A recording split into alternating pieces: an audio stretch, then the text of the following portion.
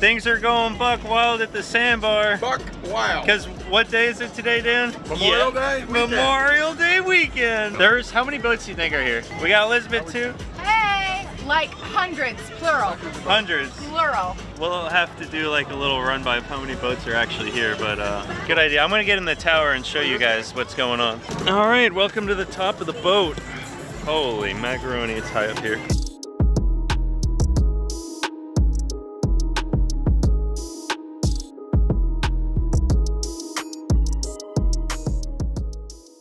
So before we got to the sandbar, we did a little bit of hog dogging and some spearfishing. Before I show you what's in the cooler, let me play you that footage right now.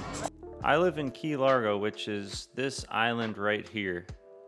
And in this video, we're gonna take my boat all the way down to the Islamorada sandbar, which is located right here, also known as Whale Harbor Channel, I believe. This is about a 30-40 minute boat ride. But before we go to the sandbar, we're gonna stop at a couple patch reefs right around this area and do some hog dogging. You're not allowed to spearfish in this area, but you can get in the water with some fishing line and a hook and try to snag a fish that way. After we do some hog dogging, we're gonna go further out here where you are allowed to spearfish because you're more than 3 miles away from land. And we're gonna do a little bit of spearfishing. And then we're gonna go to the sandbar and party a little bit. All right, how's it look, Dan? Okay, all right there. Dan saw some hogfish, and the best way to get a hogfish behind your boat is to throw some chum in the water. And in this case, I'm throwing fiddler crabs. I caught these in my backyard, and fiddler crabs, lobster, oysters, shrimp, any kind of shellfish, seafood that sinks to the bottom, the hogfish go crazy for.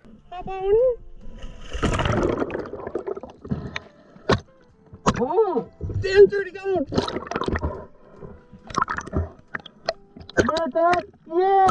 Well, that didn't take long at all. Dan's already got a hogfish on his yo-yo, and I spot one right under me. So I dropped my jig and shrimp down to try and catch him. Hold on, pause the video. I was just editing, and I figured the easiest way to explain how a hog dog works is, well, why don't I just show you one? So this is the one that I use in the video. This black thing is called a yo-yo, and you can buy them pretty much any tackle shop should have these. I would recommend getting a slightly smaller one, but this is the only one I have, so that's the one I'm using. Then on the yo-yo, I got about 30 feet of 50-pound test. I used to use like 20-30 pound test, but if a big hog grabs that, sometimes they snap the line, and I found that with 50-pound test, the hogs bite it just as good. They don't really care about that line. And then at the end of the line, I have a weighted jig. Can you all guys see that? A weighted hook. In fact, it is this guy right here. The 1 ounce South Florida Fishing Channel lip candy jig. The 3/4 ounce also works really good. That's the size I would recommend. If you're only in like 5 feet of water, you could probably get away with the 3/8 jig. But we're at about 15 feet of water, so I would suggest going a little heavier, 3/4 ounce, 1 ounce. And all you do is put a shrimp on this. When there's a hogfish sitting on the bottom, you just drop your shrimp in front of him, and when you see him put this in his mouth, I just hooked myself. I don't know why I did that. When you see it in his mouth, give him a good tug. It'll also work with grouper. And as you're about to see in the video, a lot of little fish will also try to eat this, like grunts and stuff, so you kind of got to battle through them. If you want to support the South Florida Fishing Channel, it really helps me out. Go to rwboutdoors.com. Get yourself some South Florida Fishing Channel lip candy jigs. Or man, I got so many jigs. All of our lip candy jigs are made and poured and painted right here in Florida and shipped out of Florida. So you're helping not only me, but a local business. Let's get back to the video. All right, let me explain what's going on here. I'll zoom in a bit so it's easier to see. There's a hogfish, you see? Oh, he almost grabbed it. I'm letting my bait swim to the bottom, and a little grunt grabs it. These little grunts are annoying, but BAM! The hogfish grabbed it.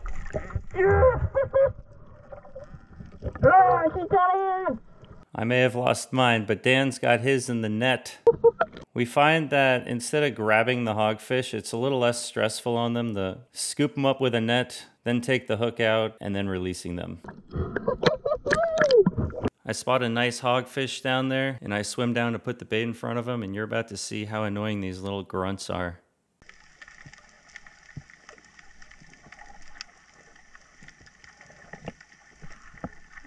They took my bait.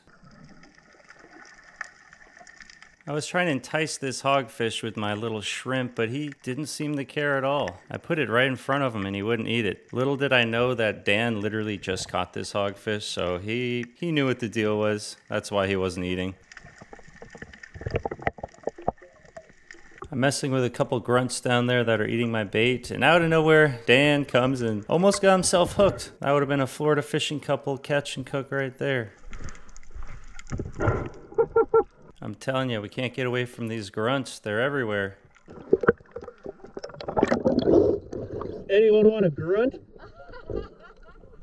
I spot another nice hogfish directly under me, and I try to put my shrimp in front of his face, but you already know what's about to happen.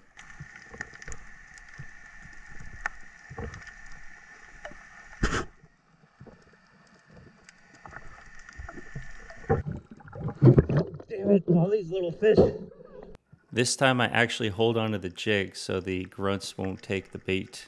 And the grunts stay away from me, and this is my chance.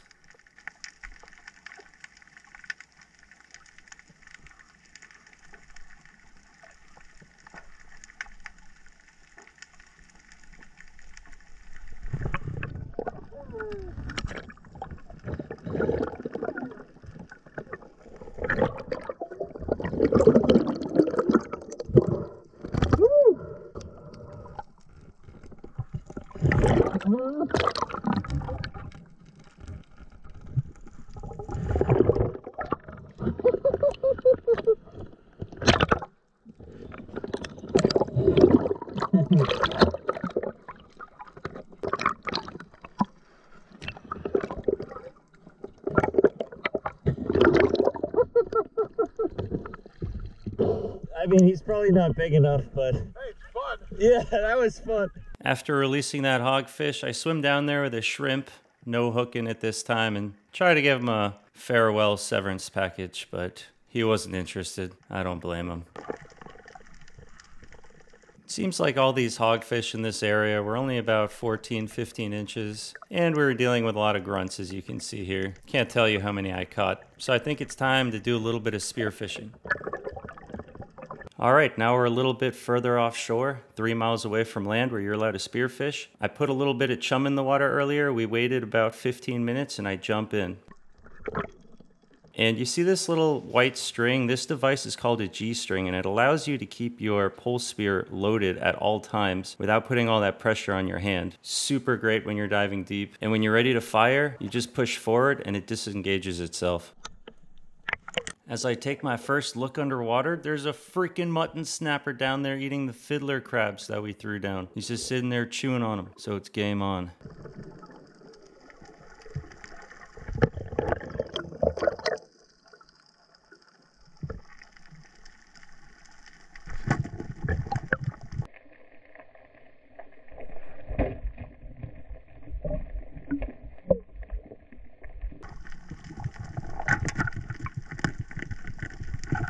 This part was really bad because he got himself stuck on a rock and was putting a lot of force on that slip tip. Many times in this situation, if it would have been a bad shot, like a gut shot, he probably would have ripped off and got away. Luckily, he was stuck on there real good.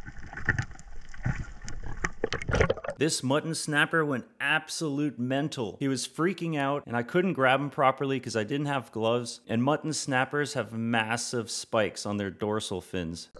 Holy mother! And I get stabbed like 15 times in my hand and also in the side of my body. Note to self, wear gloves and just grab the sucker.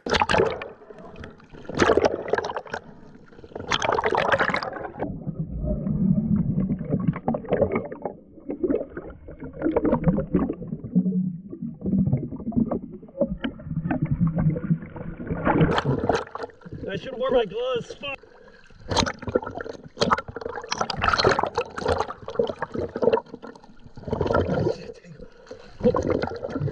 Oh my god, yeah!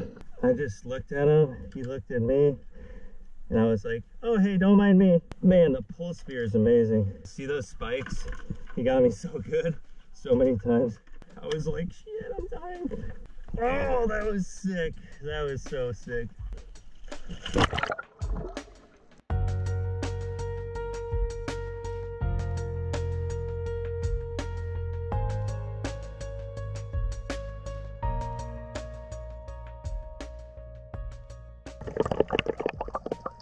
We were done hog dogging, so the rest of the shrimp I put under this little crevice to let the reef fish eat. And this barracuda kept coming real close to us, so I gave him a little warning shot.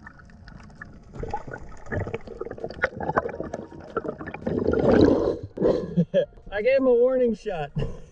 Dan asked me to show him how that G-string works, so I'm gonna show it one more time on video here. You load your band, and it just pops right into that rope, and now your gun is locked and loaded, or your pole spear actually. And when you're ready to fire, you put your hand in the band and you just push forward a little bit to disengage it, and you're ready to shoot. And then to load it again, you just put the little string on it, let go, and it's ready to go. Called a G-string. All right, time to head to the Islamorada sandbar, do some cooking and have some fun. You guys ready to look in the cooler? Check it out. We about to do some cooking up in here. We're gonna be cooking hot sausage at the sandbar, but we'll cook them up later in this video. I gotta do a voiceover for this before I get a copyright strike with all the sandbar music going on, but we got Dan and Elizabeth seasoning up some onions and peppers. I got the magma grill heating up. They got the vegetables cooking. And remember, if you don't follow them on YouTube, check them out, Florida Fishing Couple. I'll link them in the video description if you want to check out their channel. These are some hot sausages, cooked to perfection by Dan himself. And then we just take some bread rolls, throw in some sausage, throw in some vegetables, and we got ourselves a real good sandwich right here. Now it's time to cook up the mutton. It's the next day. The mutton snapper was on ice all night. And guess what? We're going to the sandbar again. Hey Dan, check it out. Man, look at that. We have a camera woman. Much better than a cameraman, by the way.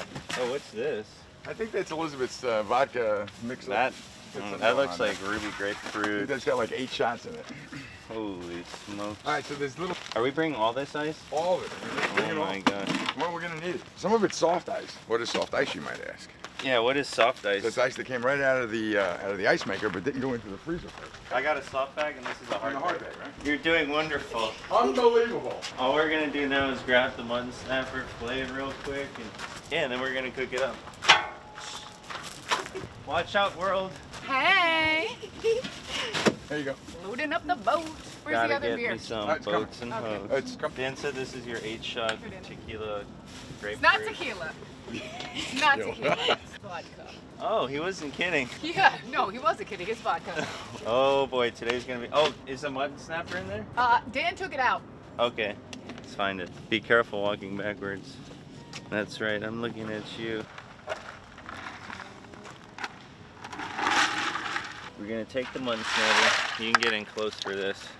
Flatten him out. You know, he's been in a bucket. He's a little funny shaped. We're gonna keep the head too, because I might make a mutton snapper head soup or something. Let's cut. I may have picked the wrong knife for this job. He's easy to fillet. This knife's just not sharp. Okay. We're in for a treat.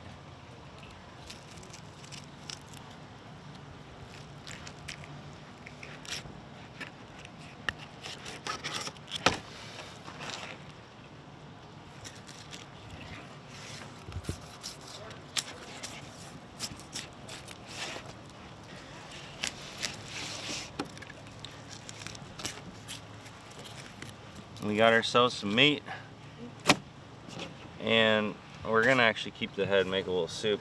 Check it out, Dan. Not too bad, huh? Shoot, that's awesome job, man. Yeah. You see right through that. Yeah, good job. Yeah, babe. Dan's approved. All right. And right now we're skinning it. There we go. Mutton snapper fillet. We got the meat, we got the skin. I'm gonna fillet the rest, but y'all don't need to see the rest. Y'all just wanna watch the cooking. So I wrap it in paper towels, keeps it fresh, and I'll see you guys in the kitchen later. Did I tell you yesterday how impressed I am with that shot? With that pole spear shot, getting this mutton snapper? How many times have you said, I could never get a mutton snapper with the spear gun? They're too, I don't know, frisky. They're too fast. Finicky, yeah. They're too smart. They go down 10 seconds, man, and bang, you come up with that thing. I was like, woo! So that was an amazing shot. Before we cook this mutton up, here's a couple quick scenes from the sandbar that day. Everything's great. It's an awesome day.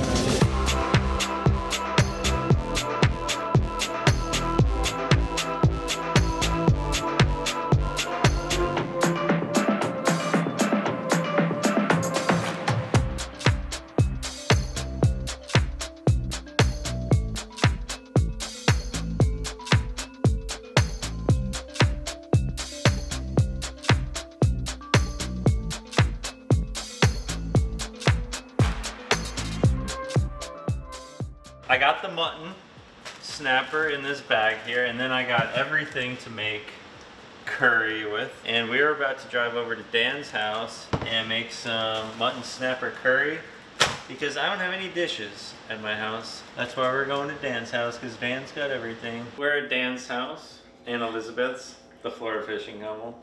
Look at this kitchen. But we got a mutton snapper, and today we are going to make curry mutton snapper.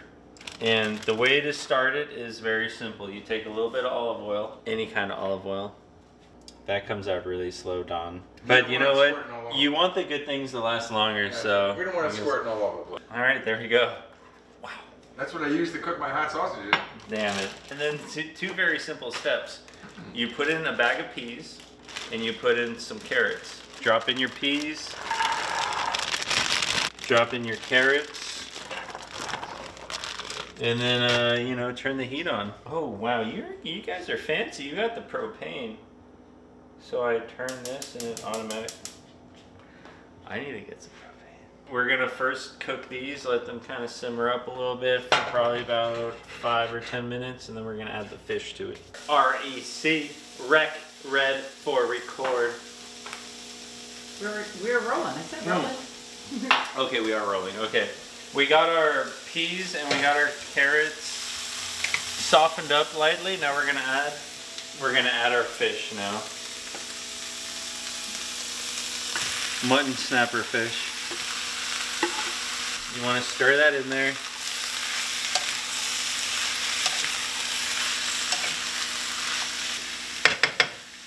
Now we're gonna add a little bit of curry. I've always had a problem picking my favorite curry. So that's why I have 3 different companies' curries, because I figure a little bit of everything is always better than just one, a lot of one. This curry, that curry, and that curry. A little bit of that, a little bit of that, a little bit of that. Yes. Normally I do this with chicken, but fish cooks a lot faster than chicken. So we'll see how this turns out.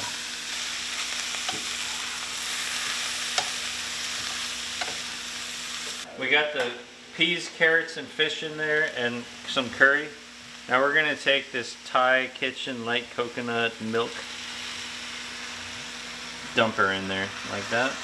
And now this is the part that requires skill. To find the perfect balance between juice. We're gonna fill it with water.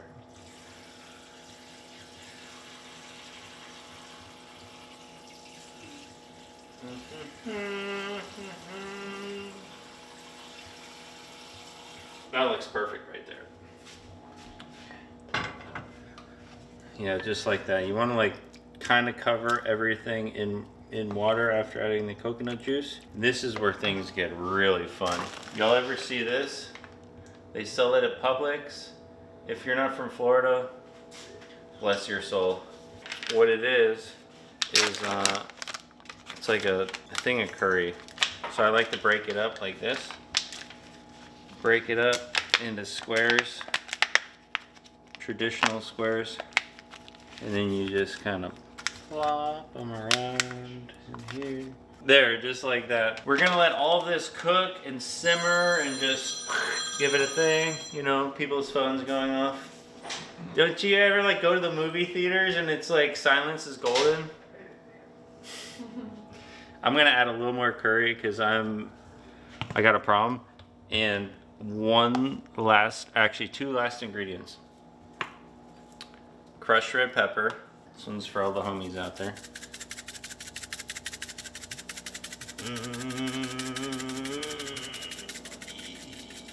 Yes, right there. That was the perfect amount. And then the red, white, and blue outdoors Reaper. If you like spicy food, this will do it.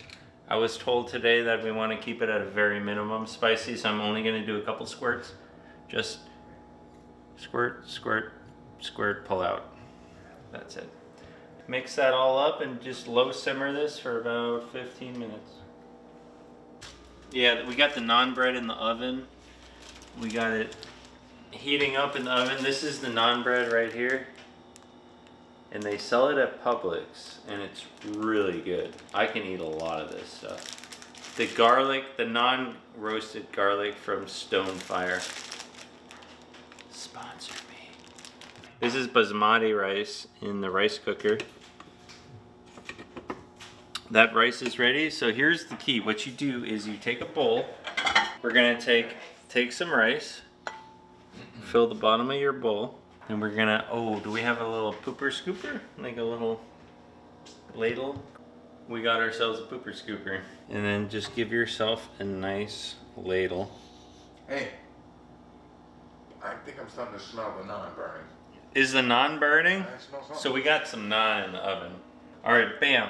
Rice, curry. Look at that. Does it look good? Looks great. Yeah, that naan is ready. Yeah. That naan is ready. Where's the off cancel button? There you go. That's it. And then you take yourself a little naan bread, like 10, half second roll, and you just shove it in there, and there you go. That's hot. Should I take a bite too? Yes, for sure. absolutely. What do you need there? A fork, Oh spoon? no, I'll just do Nothing. it just like this. It's too I can't hold hot. that bread, it's too hot. Get a fork. All right, 10 seconds, just, 10-second roll. no, forget it. Go. Oh god, you're gonna die.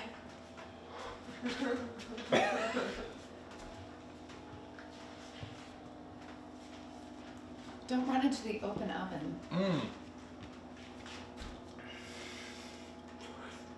Wow, this is so good. It looked painful. Here we go, we're ready. Time to eat. All right, group. Give us a census. Okay. What do you think? All right, first Ready? bite.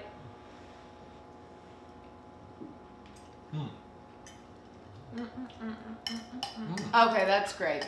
Okay. It really is great. Okay. It's like spicy, but it's also rich from the coconut milk. It's really good. I love the curry. Yeah, I the love the curry is curry. great. And the naan bread just kind of does the whole deal. So. Oh, I haven't had any. Yeah, this is I awesome. need to try it with All right, some here. Excellent, Yeah. excellent recipe, Heiko. Thank you for making dinner, Heiko. And you know what? We ya. did justice to this mutton. I just had a piece of the fish. Mm-hmm. It's amazing. It's Yeah. like tender, and it's Yeah. also firm. It's really good. It's really good. This is. I would have never thought to do curry with the fish like Never. this. Very good. All right, great recipe. Thank you, Heiko. Great job, man. They're so nice to me. It's the truth. We tell you if it sucked. Yeah, we would. fun. We'd be like, dude, I can't eat this. Yeah. That curry is the good. Go and try it. You will be so happy. Tomorrow we are going to Bimini. I got myself some drinks, so I should be able to stay hydrated for the next few days. Dan and Elizabeth will be on that trip, Junior and his wife, and another couple. And I'm bringing my friend Candy. I promised her I would show her the world, and I don't break promises. So smash that subscribe button if you want to see the Bimini trip. I'm actually bringing my whole computer setup all the way to Bimini, so hopefully I can put out a video for you guys while we're actually there. And I'll see you on the next one. Cheers.